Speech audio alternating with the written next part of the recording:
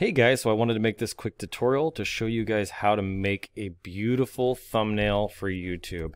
As you know, you've watched a lot of my videos and I want to actually show you how to make the thumbnails that I make. So if you want to make a great thumbnail, it's going to rely on your photography and some basic graphic design skills. You can do it in Illustrator if you want, but it's going to be much easier in Photoshop. So I'm going to get right into it today.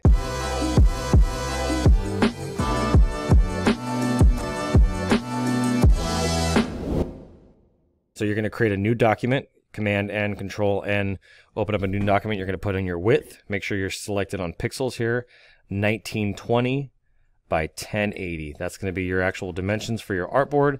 I'm going to keep the resolution at 72. If you want to make it bigger, you can. It's not going to change anything. I have my artboards checked on. If you want to do a A/B split test, which I can recommend, can be a very good thing. You can keep that. If not, you can uncheck that, but I like to have it on just in case. Then you're going to hit create. So here's your canvas. So you're going to have this beautiful canvas here. Let me move this out of my way. There you go. And so what I'm going to do is I need to have a good photo. So what we'll do first is we'll jump on and get a nice photo to use. So we'll pick something I have in my downloads. Let's just see here. I have quite a few photos. Let's just say I wanted to do something for my channel. Just as an example, I could have picked something out. Here we go. We'll just use this one as an example, right? And I want to make a nice thumbnail out of this. This photo might look familiar to you.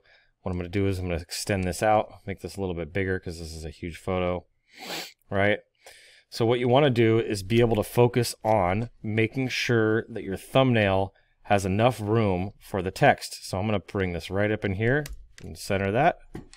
Boom, that looks pretty nice. And now I have this whole open area here to create more text. And so what I'm going to do is there's a couple different ways you can go about creating your text on your thumbnail. One, you can fill it in and have it filled in as much of the space, and that's what I actually recommend.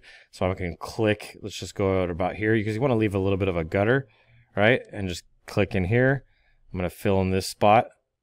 I'm going to go here, and we're actually going to hopefully make this text kind of go behind my arm. So we're going to do something cool here so you can see exactly how this works. And we'll just come up with a name for it.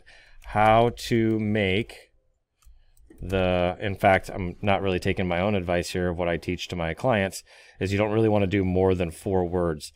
So we're going to do this. The perfect YouTube thumbnail.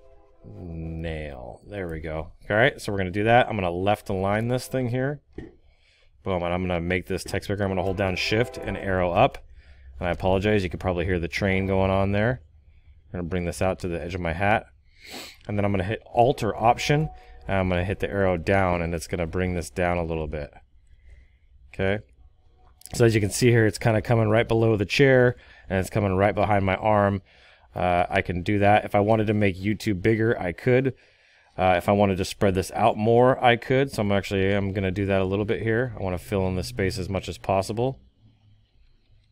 There we go. And then what I'll do is I'll just take this in, and I'll just hit Alt or Option and go to the left a little bit and just bring it, just kern it a little bit. That's called kerning. And then what I'm going to do here is I'm going to actually take this bottom line, select it. I'm going to bring this down just a little bit more. 1, 2, 3, 4, 5, 6, 7, 8, 9, 10 as I'm holding Alt and Option. And I'm going to do the same thing here. 1, 2, 3, 4, 5, 6, 7, 8, 9, 10. And then what I want to do is I want to leave some space for the YouTube logo. So I'm going to hit Tab. Tab, tab, tab, tab. There we go. That's pretty aligned right there. It gives me a little space. Now I'm going to have that. Now that I have that in there, there's a couple things you can do. So if you've seen my thumbnails, you'll notice that I've actually taken my text. I'm just going to duplicate that layer, Command J or Control J. Then I'm actually going to hit Convert to Smart Object. Whoops, I have to right click over here first. Convert it to a Smart Object. Now I can hit Command T or Control T, right click. I'm going to hit perspective, and you'll see me doing this on my thumbnails as I actually bring this down. So you'll notice I do a slant on all my thumbnails, and I do that for a reason.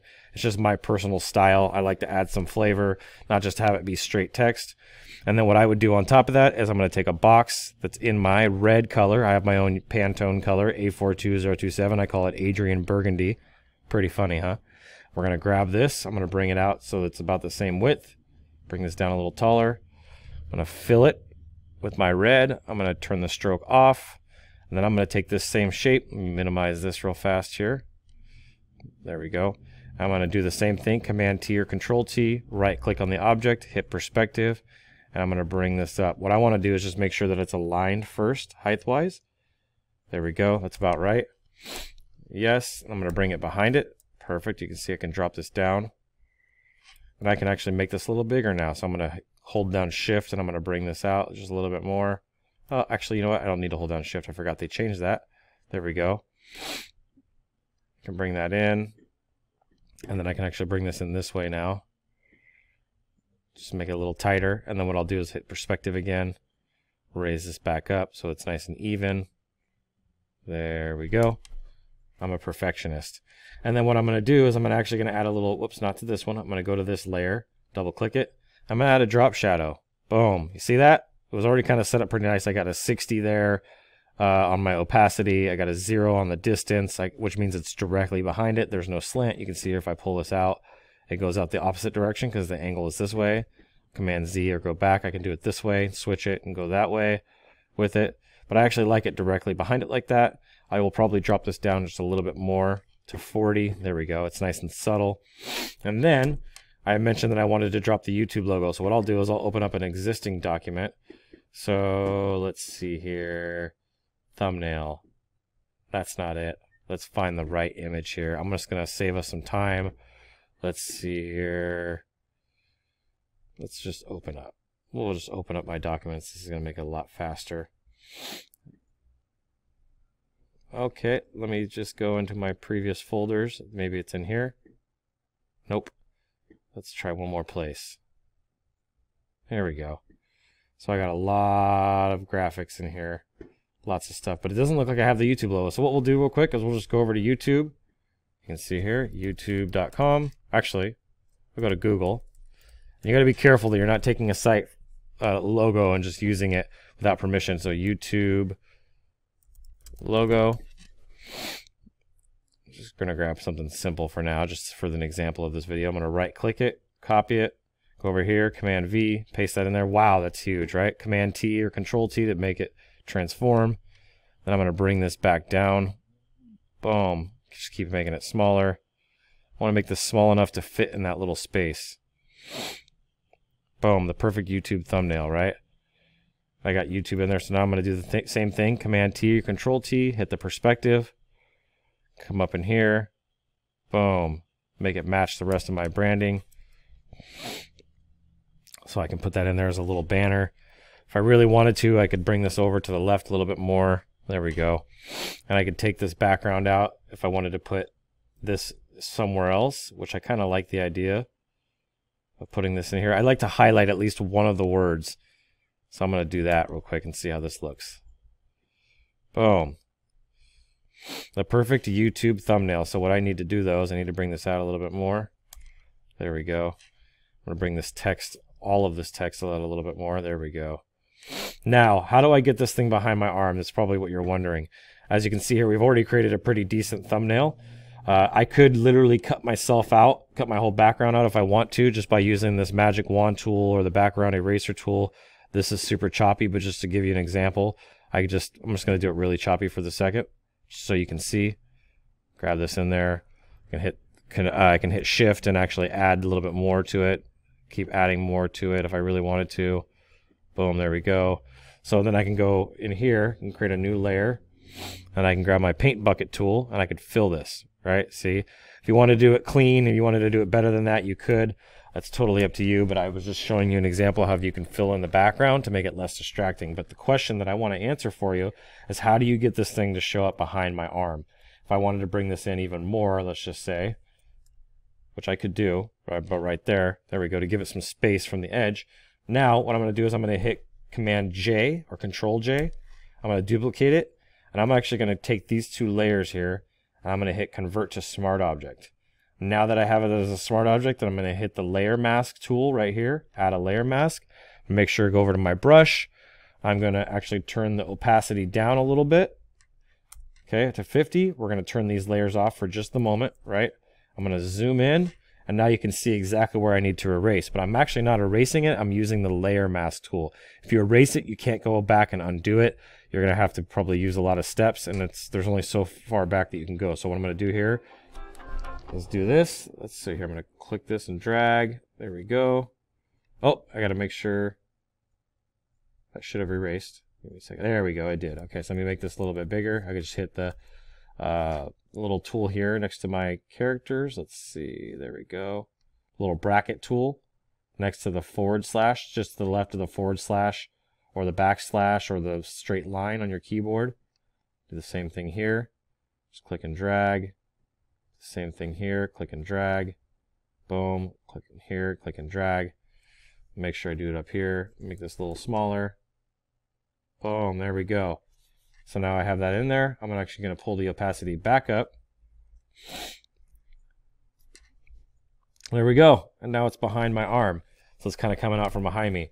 If I really wanted to take more time on this, I wanted to keep this tutorial pretty short, I could do some extra things. I could adjust the coloring on this thing, so I could go down with it. I could adjust the lightness and the darkness. I could probably even match this color to my actual colors if I wanted to, but I don't want to mess with the YouTube logo. I really don't. I want to keep it as simple and as clean as possible. What I would like to do is actually move this text just to make it a little bit more perfect. Let's see here. Got to be careful. That's right, because I already made it a smart object, but I'm not going to be able to move this text now unless I actually double click into here. Click this. Oh, it's a smart object. There we go. Smart object inside of a smart object. So we're going to go like this. I'm going to go 1, 2, 3, 4, 5, 6, 7, 8, 9, 10 with holding the Alt or Option button. I'm going to hit Command S and save it on the smart object. Now I should be able to go back, save, and see it did adjust just a little bit there. So now I can bring this up. Whoops. I can bring that up if I want to. Again, clicking into this. There we go. Hit save. Close that out. Now that looks really, really nice. So that's how I would do that. That's like essentially my perfect thumbnail. I do want to add a little layer mask behind this just to give you one more little quick tip. If you want to actually have this be a little bit easier to read, you can go white. Because I have already the white text, white wouldn't look good obviously, right? So I'm going to use a darker text. I'm going to grab my gradient tool here. I'm going to click up in here. I'm going to hit this one that's clear on one side or transparent on one side. I'll just click that and hit delete. Now I have this nice gradient layer. I'm actually going to take this and click, just hold shift down and drag. Boom. Oh, I get it the wrong direction. Let's do that the other way. So we'll go right here and we'll click and drag.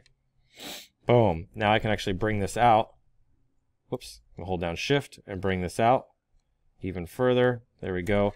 And then if I want to just get rid of any darkness that just showed up over my face, again, you can do the layer mask, hit B. What I'm going to do is just make sure that I have the hardness turned down just a little bit. There you go. I'm even going to turn down the flow a little bit to about 80%. There you go. And I'm going to make this bigger. Again, you get a bigger size. Now I can see. I can bring myself back out. You can see here. If I want to make it fade more, then I need to make this bigger. So I'll make this even larger. There we go. Nice even flow. I actually don't like that very much, so let me fix that. What I'm going to do here is I'm going to make this even softer. So we'll go at about 10%. We'll do the same thing. So let me move this out of my way. There we go. See, nice clean fade. And that thumbnail really stands out. In fact, I might actually be able to use this one for this video. Who knows? Maybe I'll just use this one for this video because it's clean. I do want to move this up now because it's a little bit off. The perfect YouTube thumbnail.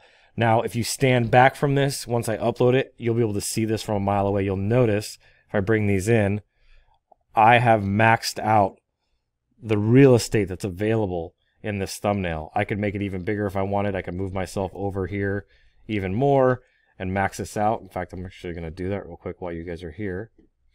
There we go. I'll take this layer and this layer. I'm going to bring this out even more. I will have to adjust my layer mask, and this is why I didn't want you guys. There we go. Look at that. There we go. And now that I've done that, I'm going to have to go in here, adjust the opacity again. Click back to my layer mask over here. Hit B. You guys are learning a lot today. I'm making this a little longer than I expected, but it's okay. I'm going to go back to 100.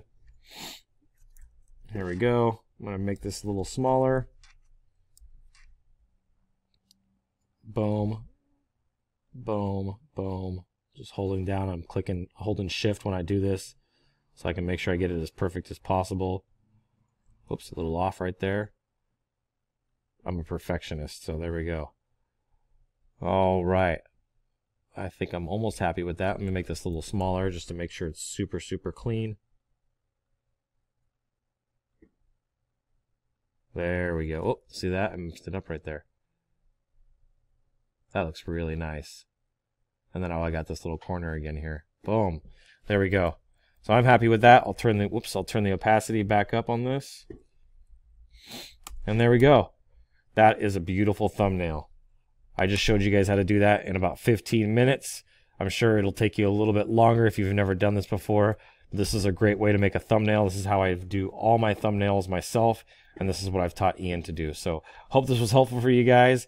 I really enjoy doing these tutorials, and I'm going to do more of them. So thank you guys so much for being with me today, and I'll see you guys on the next one. Keep looking up.